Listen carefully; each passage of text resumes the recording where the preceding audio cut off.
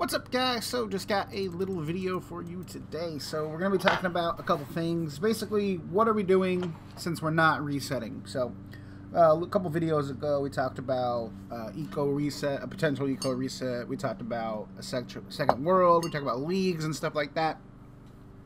And ultimately we decided that the reset would not happen, and we would probably go the league route or seasons route. I'm thinking more of calling them seasons, because I don't really, I don't think it, I'm just going to call them seasons. So, Revival Season 1 is going to be coming soon. I guess I'll talk about that first. So yeah, for the first season, what we're going to do, and I'm going to have a survey soon. I don't like doing so many surveys, and I apologize for, it just gets really annoying if you have to do so many so frequently, but I am going to have one more soon, and that's just going to be talking about, like, expectations. What do you want to see? What would you like? What, and stuff like that. But I have a pretty good idea of what I want to do, and that's really nothing. For the first season, I want to do nothing special.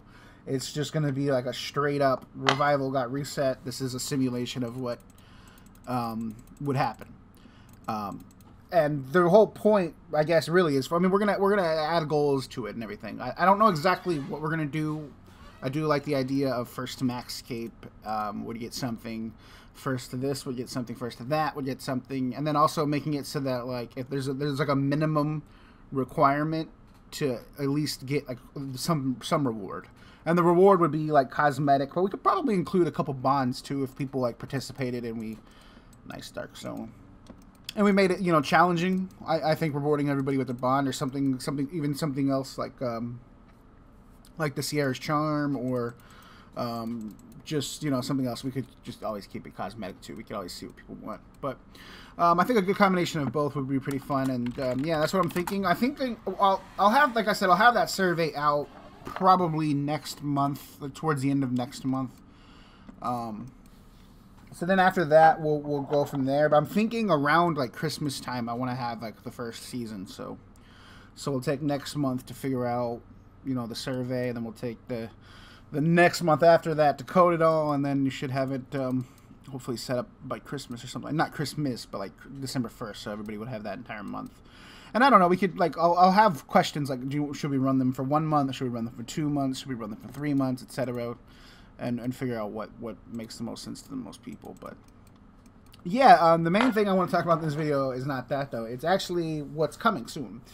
So since we are not resetting, we have to take care of the economy. We have to do it a lot better and figure out what's going to make sense.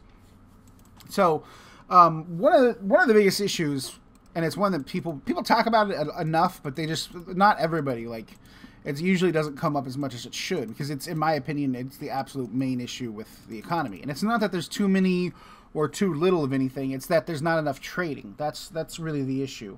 And so one thing we want to do, it's something we've said was probably never going to be possible, but we just kind of have to. We have to make it possible, and that's the POS. I was trying to remember what POS stands for. Point of Sale Exchange. Player-owned shops. It's player-owned shops, I'm pretty sure. So yeah, Dark is working on it. I'm not going to take any of his credit. Let me find his. He did leak some pictures in the Discord.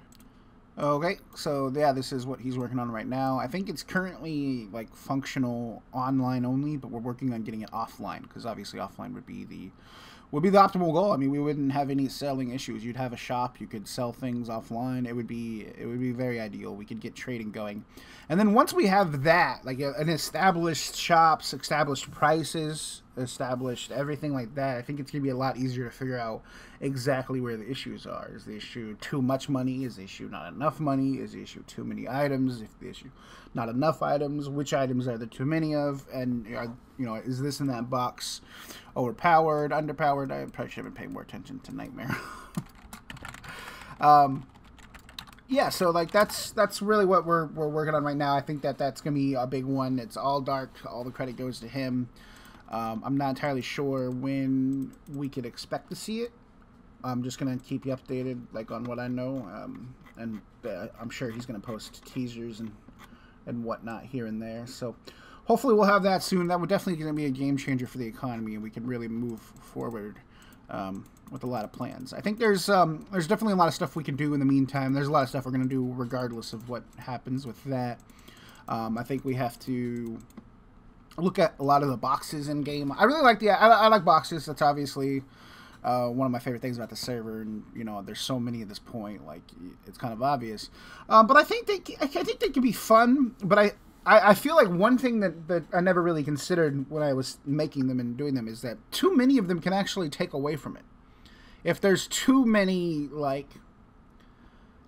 different boxes that are generally the same, or even there's just too many that are roughly the same that give similar loot, and they just kind of devalue the other ones, and they just lose their appeal. It's not even special anymore because it's like, oh, I got another box, whatever, you know. So I think no matter what happens, we're definitely going to revisit that. We're going to look into all the boxes, and I don't want to like remove them per se. Some boxes probably would just need to be removed, but reworking them, making them harder to get, and if it's a matter of like if the actual method of obtaining the item is just too tedious or too annoying, I'd rather, you know, revisit that. I like the idea, you know, I like variety. I've talked about this before many times. I don't like being locked into one thing. Like, if I need a Dragon Warhammer, I don't want to have to kill shamans.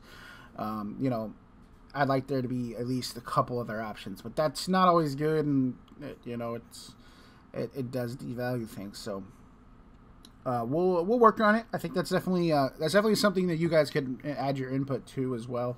You can make suggestions and whatnot, and we'll figure that out together. Yeah, guys, that's going to do it for the video. Thanks for watching. Hope you guys enjoyed. There should be a little update soon, just some bug fixes, quality of life, and stuff like that. Should be live streaming soon. I'm probably going to do some more live streams where I don't actually, we don't do Vasa. I just play my account or something like that. I've been thinking about, I don't know, going back to one of the hardcores. I think my hardcore's still alive, right? I believe so. I think I'm going to start working on that again. But yeah, in the meantime, I'm working on like a bunch of videos. Nothing nightmare at the moment, anyways. I'm just killing this because I ended up getting a Slayer task, and I was like, oh, I might as well just do Slayer task. But I am working on some videos. I have the Hydra video coming out soon. I have the I guess this is kind of a spoiler. I didn't even think of that. I should have said nothing because then you wouldn't have noticed. You wouldn't have noticed the things that could be spoiled from this video, like this inventory. Look at all these inventories. All right, I'm done. Bye.